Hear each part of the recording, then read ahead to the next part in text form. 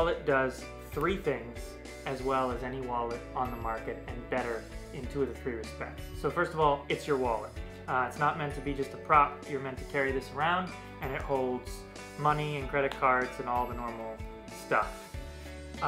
It is a peak device. It is a complete peak, meaning that you're going to see some wallets, you see a little corner, or you're seeing a weird oblique angle. In this one, you see the whole thing, which is so important if you're doing a drawing duplication or having them actually write a sentence or a word or something like that.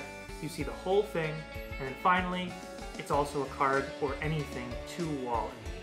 So when you have this in your pocket, you have a myriad of effects that are possible, and you have a great utility that you can use to reveal thought of words, pictures, and more. That's the complete peak wallet.